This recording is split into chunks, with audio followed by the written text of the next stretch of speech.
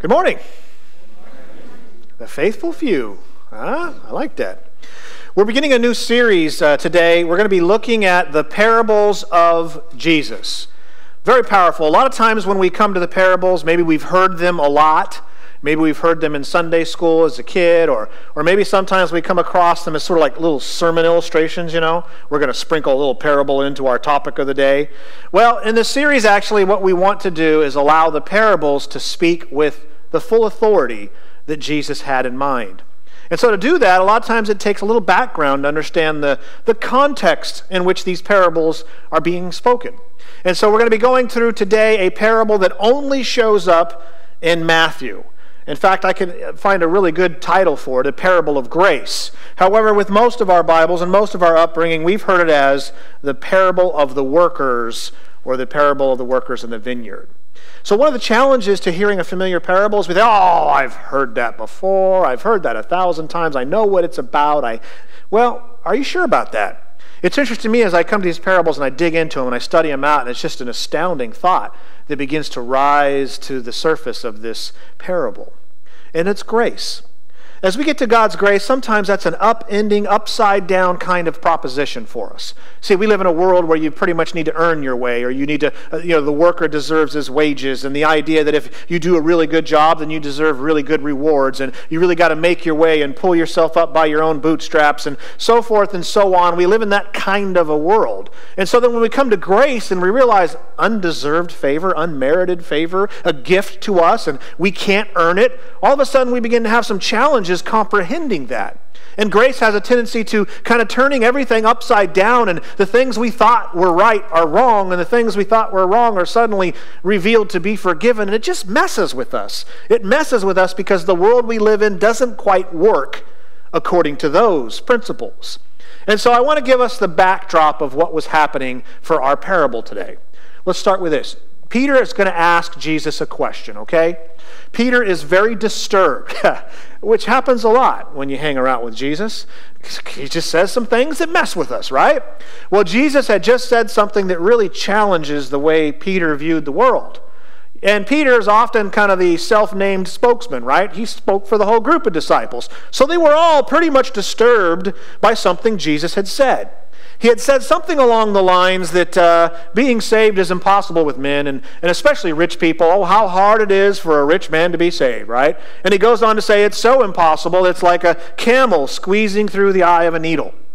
Now, he's not talking about some mysterious gate outside of Israel. There was no such thing. That was like a little error that popped up in teaching in the 3rd century. What he was really saying is how impossible it is for someone to be saved who's rich. But then he goes on to say how impossible it is for anyone to be saved apart from the grace of God. In other words, what is impossible with men is possible with God. So this challenged them. This messed them up. They didn't understand what Jesus was getting at, right? And so Peter wants to ask a question because he thought, listen, if you're blessed by God, then you'll be given a lot of rewards. If you're blessed by God, then you're wealthy. And it was kind of a Jewish mindset that said that people, if they were really blessed by God, had lots of wealth and treasures and property, and they began to get a little askew, and so they asked this question of Jesus. Let's take a look at it. This is found in Matthew chapter 19, verse 27. Peter asks a question. Peter asked, "We have left everything to follow you. What then will there be for us?" He's a little disturbed. Things are kind of upside down for him right now. He's not quite understanding what Jesus is getting at. Jesus let that rich young ruler walk away because he wouldn't give everything up and follow him. And that began to ask Peter, well, then what are we going to get? We left everything to follow you. What's in it for us, Jesus? Kind of what he's asking, right? Sometimes we have a tendency to maybe ask the same thing. Sometimes we come to some of the hard teachings in the Bible and go, this stuff is tough. And so Jesus is like, is there anything good for us? What about us? We've given up everything. We're following you. We've forsaken the world's idea of success, and we're following you. What's in it for us, Jesus? So he asks the question. He wants to kind of know what's going on. Have we misunderstood something, Jesus? Do you need to set us straight? And then Jesus gives an answer. And it's interesting, this answer is almost perfect. I mean, this answer is almost exactly what we need to hear. This answer is so close to being perfect, I think Jesus just misses it, though. Yeah, I said it. Jesus just messes it up somehow for us. Let's take a look at it. We'll see how Jesus answered this. Matthew 19:28. So Jesus answered him. He said, I tell you the truth. At the renewal of all things, when the Son of Man sits on his glorious throne, you who have followed me will also sit on thrones, judging the 12 tribes of Israel. Ooh, this is sounding good. This is like an awesome privilege right there. They have a high place in the kingdom. They got a special place. This is pretty good. Then Jesus goes on, he says, and everyone, that's us, we're included here, and everyone who has left houses, or brothers, or sisters, or father, or mother, or children, or fields, we can say, or workplaces, or comfortable living, or we can give 1,000 different things that Jesus is referencing here. He says, anyone who has done that for my sake will receive 100 times as much and will inherit eternal life. That's an awesome answer. And if he would have left it there, it would have been perfect. If he would have just stopped right there, Jesus, he could have just walked away. He nailed the message. We love that answer. If I'm going to follow you, Jesus, you're going to reward me 100 times over. Whatever sacrifice I give you, you're going to reward me 100 times over. Then he would fit in line with all the TV preachers and the radio evangelists and the health and wealth. I mean, it would fit right on in there, right? That would be perfect. Why couldn't he have stopped there? Because then we would have a pretty shallow understanding of God's generosity and grace to all people. Think about this. So Jesus then goes on to the next sentence that I want to let you know this sets up the parable. It's a kind of a confusing sentence, and people have kind of gotten weird ideas about it. So let's see what Jesus says the very next sentence. But many, it's like all of a sudden they're reveling in the excitement of what Jesus said. Yeah, I'm sitting on a throne. I'm going to be judging one of the tribes. I want the tribe of Judah, and I'm going to be special, and I'm getting all these 100-time rewards. Woo, this is cool. And he didn't even hear the but. What? Breaks him out of his revelry all of a sudden, and Jesus is still talking. Oh, maybe there's more good stuff. But, says Jesus, many who are first will be last, and many who are last will be first. What? Jesus is saying, things don't always appear as they appear. Things are not always as they seem to us. Think of it. Let me paraphrase it this way. Check it out. Those who appear to be first and winners may be last and losers. And those who appear to be losers and last may actually be first and winners. In other words, things may be a little upside down according to our judgments. Things may be a little bit skewed according to our standards. All of a sudden, this is a really strange thought. We're talking about rewards and service, and Jesus spins it all around. And now he's talking about grace and who gets into the kingdom. And if he would have left it there, we would have all been considerably confused, I think. But then he goes on to tell this parable. This thing, as another place we'll get to down the road, this thing called a parable. These things that have been hidden since the foundation of the world, Jesus is now revealing them to us so that we can better understand God's grace. So he goes on to start a parable only found here in Matthew. And what I love about Matthew is, tax collector, customs inspector. Clearly he would have had the capabilities of writing down what Jesus said word for word. Maybe he knew a shorthand, where he's writing these stuff down. That's why Matthew's one of my favorite gospels, because you find so many of Jesus' direct words recorded for us. Well, it's just such an occasion. He records this awesome parable for us. So let us together unpack this parable of grace to see if we can get a better understanding of what Jesus is talking about. So check it out. So Jesus is going into this parable, and Jesus says this. This is Matthew chapter 20, verse 1. For the kingdom of heaven is like... Okay, he's not talking about labor unions. He's not talking about a good wage to set up for your employees. He's not talking about employer-employee relationships. None of these are the issues. They may be in the background of this parable, but it has nothing to do with that, because he just told us what it has to do with. The kingdom of God. If you want to know what the kingdom of God is like, he's about to tell you. If you want to know what grace is like, he's about to tell you. So he's giving us a clue right off the bat of what he's talking about. The kingdom of heaven is like a landowner who went out early in the morning to hire men to work in his vineyard. Okay, let's stop. Hold on. Here's one of the problems. Anyone around in the first century in Israel worked in a vineyard? Anyone here did that in the first century Israel? No, probably not. Now, we do have people in this church that know a thing or two about harvest time. You know what I'm talking about? There's this interesting thing that comes around during the year, and it's called a harvest. And it's so busy, so hectic in our day and age that a lot of times the family members as part of our church, they're not going to see their spouses very often. They're working hard. And in fact, this time of the year may very well set the profitability for the entire year. If this harvest doesn't come through, if it doesn't get brought in, if it doesn't get shipped, doesn't get delivered, it doesn't get packaged, it's over, right? There's not going to be another season. And so when we come to this, it was the same way in the first century. There was seasons of harvest. And if you imagine a vineyard, these would have been grapes. They're fragile. They don't last very long. They need special care and attention. And so in that day and age, harvest time would be a very stressful time of the year, a time in which a lot of extra workers might need to be hired because there's so much work. It's interesting that normally in Israel in that time, the work day was about 11 hours. It was about 6 a.m. to about 5 p.m. Well, we get a feeling that this parable Jesus is telling us is probably the harvest because it's 6 to 6. He's working people from sunup to sundown, and he needs workers. Now, let me give you another backdrop. See, if you understand these things, the parable will really resonate for you. You begin to understand what's going on.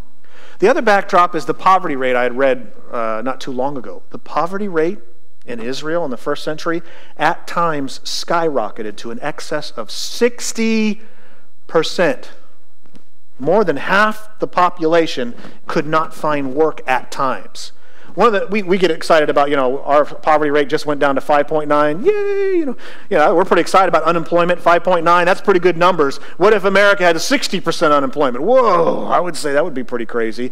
And one of the reasons is in that day and age, you had a lot of agrarian societies. I mean, they did fishing and they ran their own family farms, and occasionally Rome would do a big building project, and they had lots of those. I mean, during Herod's temple, he employed nearly everybody in the whole region. And so they would have this lucrative work, way better than staying in the family farm. They would shut down the family farm or just kind of have it eke by while they went to work for the government. And they made lots of money in doing so, but then the project would end. And the next project wouldn't always start right away. And so now they're going back and they're scrambling to their family farms, or they're going back to shepherding, or they're going back to the fishing industry, and all of a sudden it's a really rough environment. Well, in that day and age, the same as our day and age, you had something known as a day laborer. Right?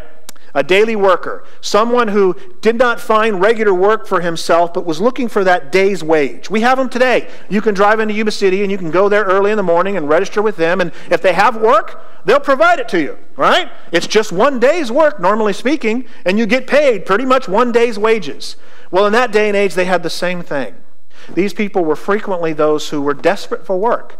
They didn't have regular work, and so they would line up in the marketplace and wait to be hired to see if one of the vineyard owners during harvest time would say, okay, you come with me, and they would hire them, and they would get a chance to work. And so these people were frequently pretty desperate. They were desperate. A lot of them had families, and the difference between eating or not eating would fall down to as to whether they could get work. So it was desperate for them. We think about day laborers in our day and age. A lot of times the wage that was paid was just a daily wage. In Jesus' time, it was called a denarius. It was a coin. And if you worked a day's work, you got a denarius. And you're hoping that denarius is going to meet your needs for the day. But just as our day and age, it doesn't always meet all the needs, does it? You could have needed some gas to get to the labor ready.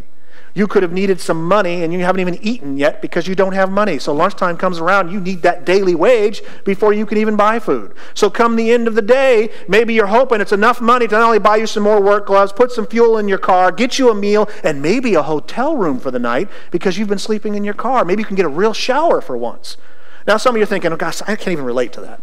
Really? There's a lot of people on Wall Street that couldn't either, but they're living in their cars now. There's a lot of people who went through the dot-com industry. They couldn't believe it either. They're living out of their cars sometimes. There's a lot of people who went through, these are serious people who made six-figure incomes that had some serious problems, and it wasn't mental illness nor addictions that found them getting there. So sometimes we stop and say, that could be a hard way to live. Let me share with you a brief experience in my life. I remember selling cars. When I first went into the selling Ford automobiles, I had to go in retail because that's where everyone gets their start. Retail sucks. It sucks. And retail car sales is the worst. I mean, you thought furniture sales was hard. Retail car sales is hard. Let me give you a little expression or a little taste of what was going on. So you come in retail, they put you in very expensive Italian shoes, or at least they encourage you to buy nice clothes, right? You got your slacks, your tie when I first started there, and you got 30 other people next to you.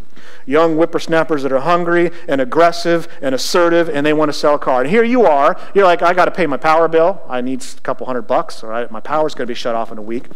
And I remember this. And I had no money for groceries, right? Hadn't been paid, and payday's still a good 9 days away. But they had something in the industry known as spiffs.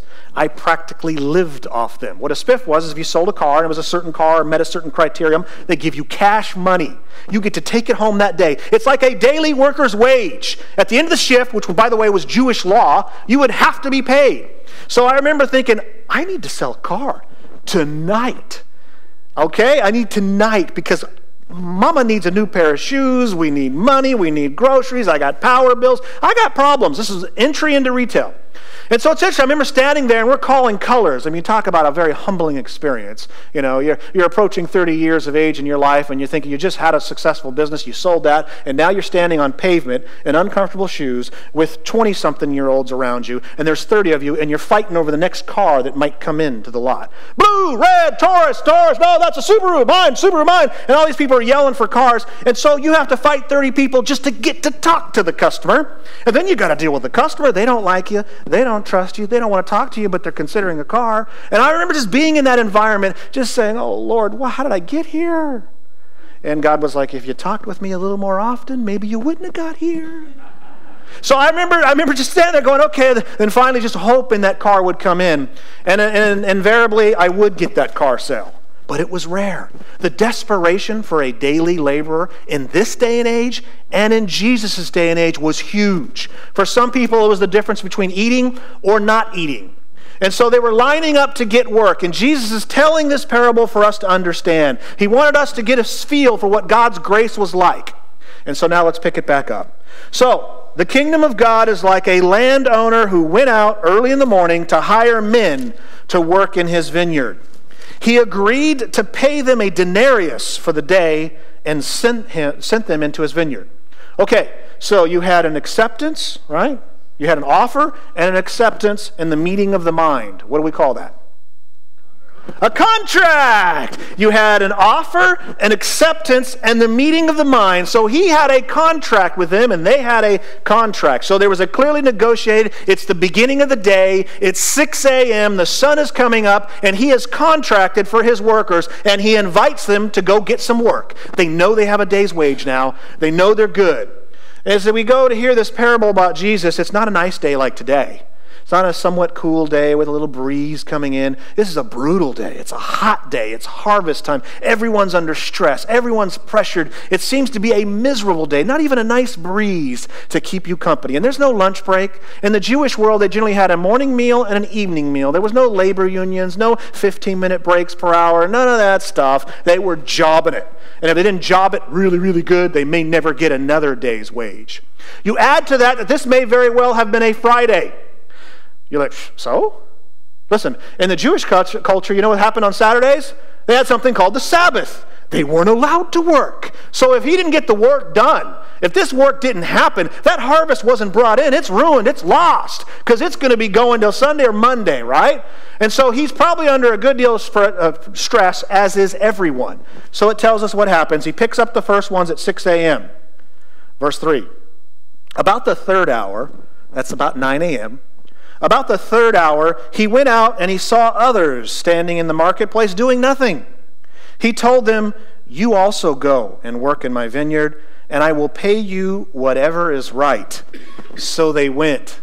It begins to tell you how desperate they are, right? They didn't even ask terms. They were just happy to have work. They had already missed the first invitation of the day, and apparently he realized there's a lot of more work, so he goes to get more workers, and they're like, whatever, you'll pay me what is fair? Okay, cool. They were putting an awful lot of trust, weren't they? There was no real contract there, was there? It was just an invitation based on the character of the vineyard owner. That's it. Listen, in this day and age, that can get you into some trouble, just trusting people. It don't work to, oh, trust me, it's okay. Car salespeople say that all the time. Oh, trust me, it's fine. No. So it says he went out again about the 6th hour. This is about noon. And then again at the 9th hour, which is about 3 p.m. And he did the same. About the 11th hour, he went out and he found still others standing around. The 11th hour. That's like 5 p.m. That's the end of a normal work day. I mean, how desperate must they have been, right? How hard pressed. I tell you, I remember watching the hours tick away as I'm standing on the concrete counting cars and just fighting other people to even talk to a customer. And then your odds of actually selling a car are roughly 12 to 20% depending on your skill level with the client. Even if you have the perfect car, everything's right, there's still a transaction that must take place. So you're a long shot. And the hours are ticking away. And your hope of even having a meal is looking pretty bleak. It's cabbage soup again, or hamburger helper, or any macaroni and cheese. I mean, come on, y'all, ramen noodles. Y'all been there, right? And so I remember living like that. It was my introduction to retail. It's amazing that I survived it because that job turned into well over 6 figures when I got into fleet, but that's a story for another occasion. So I remember how desperate it was for the last second, right? Watching the hours tick away. This is not going to happen for me. That must have been what it was like for them. It's the 11th hour. It's 5 p.m. Now there's no hope for them. They're hanging around because maybe some worker will have them, or some owner will have them clean up the job site so the other guys can go home early. Maybe. And so they're standing there, and here comes the vineyard owner. He's like, what are you doing? Come on, go to work. And now they get a chance. Maybe they'll get enough coin to at least go to a tavern or a pub or to buy at least one meal for them, right? They don't know. Maybe they're just getting just enough to get by. And so it tells us in the 11th hour, this vineyard owner is still seeking workers. So it goes on, verse 7. So he asked them, why have you been standing here all day long? Verse 7, because no one has hired us, they answered. He said to them, you also go and work in my vineyard. Okay. When evening came, the owner of the vineyard said to his foreman, call the workers and pay them their wages, beginning with the last ones hired and going to the first ones. Okay, so he's like foreman. He calls his foreman, the boss, and he says, oh, you can start paying them. But I want you to start with the last ones and work your way to the first. And so perhaps the landowner goes over here, and now he's dealing with which parts of this product and harvest is going to be shipped and which are going to stay locally for farmer's market. And he's doing all his work within earshot of what's going on with his workers because now they're getting paid. Jewish law says you have to give them their money at the end of the day, which is a good thing because some of them would not survive. So the workers, so it tells us right here, when that happened, he starts going and having them paid. Verse 9, the workers who were hired about the 11th hour, those desperate guys that barely got in, they came and each received a denarius. What? They received 12 times what they were supposed to get. They received an entire day's wage for just showing up at the end of the shift. This is amazing. This is an astounding bit of mercy. What generosity. No one does that. No one gives that kind of amazing, just right off the bat. You've been here less than an hour. They were astounded. But then something else began to happen. Those who were lining up, they began to think, hey, spiff, bonus, special money coming our way. If he's generous with them that just Johnny come lately, what's it going to be for us? This is awesome. And they were getting their hopes up. They were wringing their hands together. So, verse 10, so when those came who were hired first, they expected to receive more. You know, the American way, more. But each one of them also received a denarius. What? They were there all day. They were working, jobbing, hard work in the sun, no breeze. Remember that? No lunch break, no union boss looking out for them, nothing. Well, it says when they received it, they began to grumble. Oh, the complaining and whining began. Barking and growling. And remember, the landowner's probably just right over here, and he's hearing this. They're like, what is this? What is this? These men who were hired last worked only an hour, they grumbled. And you've made them equal to us who have borne the burden of the work and the heat of the day. You see what's going on there? They're like, this is unfair. How could you do this to me? And what I love about Jesus is he in his parable answers the way he tells us to answer. In other words, Jesus is consistent with all of his teachings. Because think about it for a second. All right, you're the vineyard owner. It's your business. And it's a busy time of the year. And there's a lot of people who are out of work. They don't get an opportunity to make money for their family. So you're doing an amazing thing by allowing them a job. You're going out and you're inviting them, right? You're saying, come here, I'll give you a day's wage, I'll give you a day's work, come on, I'm going to help you out. And then these ungrateful little twerps start snaking you and sniping you and saying bad things about you in front of your foreman. This is your foreman. This is the one who regularly works for you. You know, what is this about? So what will we do? I know what I would do. Listen here, buddy. Get your money and get out of here, and don't ever come back here. And if I even see anyone talking to you, I'm not hiring them either. You will never work in this town again, you hear me? You know, isn't that like the normal reaction, right? We're going to set them straight. How dare they? I give you mercy, I give you grace, and you're going to trample my mercy? What? Who do you think you are? See ya. Get out of here. Na, na, na, na, hey, hey, hey. Goodbye. You know what I'm talking about? Because I'm the big boss man. But notice Jesus does not answer that way in his parable. He does something very foreign to most of us. Check it out. Verse 13. But he answered one of them, friend. Friend? I'd be like, fool. He's like, friend.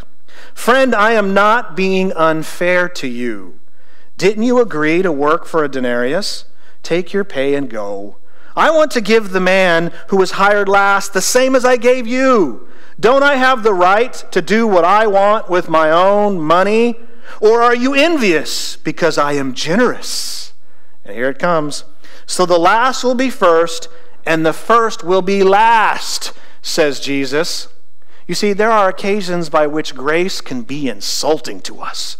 There are occasions by which grace can be offensive to us. Did you catch the insult in this? Let me remind you here. The insult of grace, you heard him say it, you have made them equal with us. Beginning to catch the complaint? Jesus, I've been serving you for all these years. And you let these little Johnny-come-latelys pop into the church, these lazy, do-good-nothing people. All they want is your mercy and your gifts. They don't serve you. They serve themselves. And you're going to make them equal with me? What kind of nonsense is this, Jesus? What you mean everyone gets a cupcake? Everyone finishes the race? Everyone gets first place? Everyone gets a ribbon? Why should I work so hard if everybody gets into heaven? What kind of nonsense is this? You're just going to let anyone in if they come and submit to you? If they accept Jesus, they just get in no matter what? If they come to you and they say, yes, uncle, you're just going to let them in like that? What is this? How many times you thought about it this way? Some at the very end of their lives, they're a nasty little rat their whole life. Mean and cruel and hurting people and abusing people. And then right on their deathbed, in the last 10 seconds, they sneak in and say, okay, Jesus, please forgive me. And you're going to forgive them, Jesus? What about us? We come to church every week. We pay the bills around here. Jesus, have you been noticing my tithe check's been making these lights stay on? Jesus, have you noticed how many gifts I've given to the church? Jesus, do you see me preaching for you? What do you mean this little rat is going to get in? Okay, please tell me he's going to have a segregated part of heaven, right? Where only the rats go to. You got lucky to get in there, buddy, but you stay in Rat Town because all of us really good Christians, we're going to be uptown. You know what I mean? There's going to be a downtown and up. You see what's going on? You see, grace offends our pride sometimes. It's hard for us to deal with. I remember being told when I first started to get into the ministry and I felt God gave a call on my life and I began to work through what that really means. I'm quitting. So I remember turning in my notice. At this point, I'd been with Giveke almost a decade and making lots of money, and you know the routine. And my people in the service department, friends of mine, began to just really lay into me, teasing me and mocking me and telling me, what are you, nuts? You have a responsibility to your children. You got little children. You're going to walk away from 6 figures to do what? To be a pastor? Aren't there enough pastors out there? I mean, you're saved by grace. You mean I'm going to get into heaven and I'm not doing any of that nonsense. I'm going to keep my good job. I'm going to take care of my family. My kids aren't going to go without stuff, but you're going to go let your family suffer for what? It's by grace. You don't have to earn it, buddy. Come on, Sean, snap out of it. Stay here. This is where you belong. This is the earning income years of your life. You're going to take your highest quality earning income and you're going to throw it away? What about retirement? What about health care? These churches, they don't take care of their people. They're fickle people. They're here one week, they get angry about the coffee temperature, and they drive down the next week and they're into the next church. They don't like something you say. You say a bad joke, and now they're going to the next church. These people are fickle. You can't trust them. What are you doing? But you know what's funny is when they first said that to me, it actually hit. I thought, oh my gosh, my house is up for sale. I'm leaving a great job. Maybe I am being irresponsible. I am saved by grace. What am I doing? This is crazy. And then a thought began to come to me. You see, we're invited to serve God. We're given a great opportunity to serve God. My service doesn't earn me a place in heaven. Your service doesn't earn you a place in heaven. Nobody gets into heaven except by the generous mercy of God's grace. So that when we serve him, we're not earning anything. When we give a tithe check, that's not getting us extra bonus points towards our salvation. It doesn't work like that. You don't get frequent flyer miles from earth to heaven for doing some great charity. It's not about that. It's God's generous grace. And so listen to this quote. I love this as I came across it this week. It says that grace speaks a word of mercy over us as we run the race marked out for our life. And everyone finishes in a dead heat, a photo finish. That means when it comes to grace, you betcha everyone gets a ribbon. When it comes to grace, everyone who responds to Jesus is saved. When it comes to grace and mercy, everyone enters into heaven by the same way through Jesus Christ and our repentance and acceptance of that fact. That as someone once said, when you come to the cross, indeed, it is indeed level. That I'm not greater than you and you're not greater than me. We're all looking to the one who's greater than all. Jesus Christ. It's by God's generous mercy by which we are saved. It's grace, and it's awesome, and it's majestic. But frequently what happens is that's not the way we understand things. We think that people have to earn it, you know? You got to really put in your hours here at church. You got to clock a few sermon hours before you're getting into heaven, buddy. You got to clock in a few charity deeds. You got to clock it. No, you don't. Anything you do is a result of the overwhelming grace of God that comes into your life, that which he's opened up for you.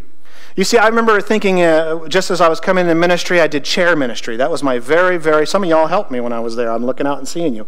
Chair ministry was my very first ministry other than handing out bulletins. I knew God had called me, and I didn't know to have a job. I'd quit my job not knowing what was going to happen. I put my house up for sale not knowing what's going to happen. I knew it. It's been over 8 months languishing on the idea, but I knew God had called me. And I remember that first early ministry, and I was stacking chairs and unstacking chairs, and I was at our Yuba City campus.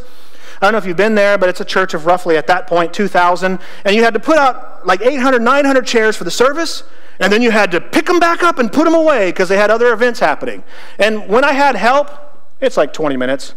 But when I didn't have help, hours. You set it up, you look around at the end of the service, everyone's like, oh, we want to go to lunch. Everyone's all happy and have a good old time. Fat, happy, lazy church people. They all disappear, and I'm there by myself, and I remember stacking chairs, like, oh, I could be at IHOP. I remember stacking chairs and putting them away with, this is what you called me to? I went from 6 figures to this? This is terrible. And I remember whining and moping and groping and being upset, thinking about all the lazy, fat church people. All they want to do is come and be blessed by God. All they want to do is come hear something nice, motivate me, pastor, and all this cool stuff. And I remember just stacking these chairs saying, what am I getting for this deal? This is nonsense. And it's funny, if I wouldn't have learned the lesson in that ministry, I couldn't do this ministry. It's interesting. So, stacking the chairs, being upset, whining and complaining, and then it kind of came to me, God was like, do you know what's going on with these chairs? I'm like, yeah, I'm laying out all these chairs for lazy people to sit around in. Yeah, I know what's going on. He's like, I'm saving people in those chairs. And we get to serve God? We get to. It's not a have to. We get the opportunity, and it does not earn anything. Yes, there's rewards in heaven. That's what Jesus said. There's rewards in heaven. But what we need to get our grip around is the reality that we want everyone to come to know Jesus and be saved. That means we serve out of love and a desire for others to know Jesus. That means whether we do tasks that no one sees, like going and getting the food for the food bank ministry, or we do other tasks like the handful, the faithful few that showed up to scrape and ruin their backs as they laid out the concrete for our church. That means the other people that are working on the gardening, or the people don't see that. The ones that are folding the bulletins to get it ready, all these things that happen, they don't see that. But you know, we're not doing it to earn anything. We're doing it because we love Jesus. And if we don't have that motive, what a terrible way to do ministry. What a horrible way to do ministry if you're doing it begrudgingly, right? God says, no, I've got better for you. And I am going to bless you in this life and the next. But hello, there are people who don't know Jesus yet. You're going to help them. And so as I begin to realize how awesome and amazing grace is, I am so thankful, as Chuck Smith once said, that Jesus said that we're looking to hear these words, well done, my good and faithful servant. I am so thankful that those words are not, well done, my good and very clever servant. right? That somehow we got to achieve something super clever for God or we're not in. No, we're in through the grace of Jesus Christ. And when we get that, we can celebrate. So think about it this way. We may very well end up in heaven, and we're walking down the New Jerusalem, and we're in the amazing streets. We're looking at all the buildings and the parks and the rivers and the trees that bear fruit, a different fruit each month, and we're having these relationships that we've started here. Then suddenly we catch some movement out of our corner of our eye, and we look over and we go, what? How did he get in here? That's insane! God, what's wrong with your standards? That guy was a weasel. I don't know if I want to be in heaven with him. And all of a sudden he comes walking up, he's happy with his buddies, and he sees you and he goes, what? She made it in here? She's just an idiot. Grace is an upside down kind of proposition, isn't it? And so isn't it funny how we as human beings get to a place where we're not quite sure we want to celebrate everyone who encounters grace. We're not quite sure we want to accept everybody that Jesus is inviting. We kind of have a limit to who we want to celebrate if they show up in this building or they show up somewhere to praise Jesus. We're not quite sure. But you know what? Jesus says the angels are sure. When a single person repents and comes to know Jesus Christ, what does the Scripture tell us? There's a party in heaven. The heavenly host celebrates every person who comes to know Jesus Christ. There's a celebration for grace going on, a celebration of God's mercy going on, and I just say maybe, just maybe, we can celebrate too.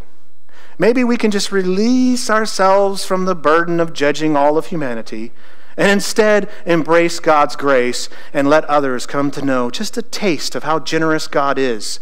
You know, God's been good to me. I look back to the life I had and the life I have now.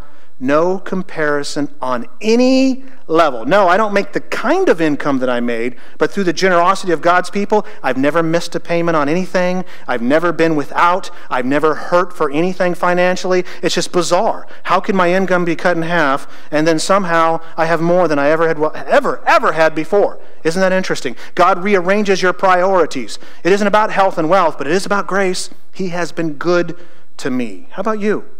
Has God been generous to you? Has he been good to you? Has he seen you through a few dark nights of the soul? Has he seen you through a few trials? Has he led you and loved you and cared for you and shown you compassion?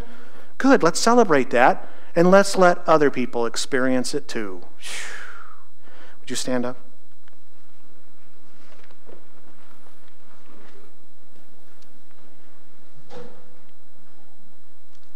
Father, thank you for the opportunity to be reminded that your grace is amazing. It truly is something we can celebrate. That even in your parable, you were telling us, Jesus, that you were going out inviting anybody to come work. Come into God's vineyard. Come and taste mercy and compassion. Come, everyone's welcome. Respond, turn to God and be healed. It's amazing that you give an invitation that anyone would come, that anyone would turn to Jesus and be saved. You are going out and you are looking for people to come into your vineyard and celebrate the harvest and receive mercy from you. Lord, help us to celebrate and to open our arms to other people who have not yet embraced your grace. Help us not to be a burden to those who are coming to know you. Help us, Lord. We need your help. We ask for your help. And yes, as James said, we breathe in and breathe out your grace, your presence with us and within us, Lord. Help us to focus on that.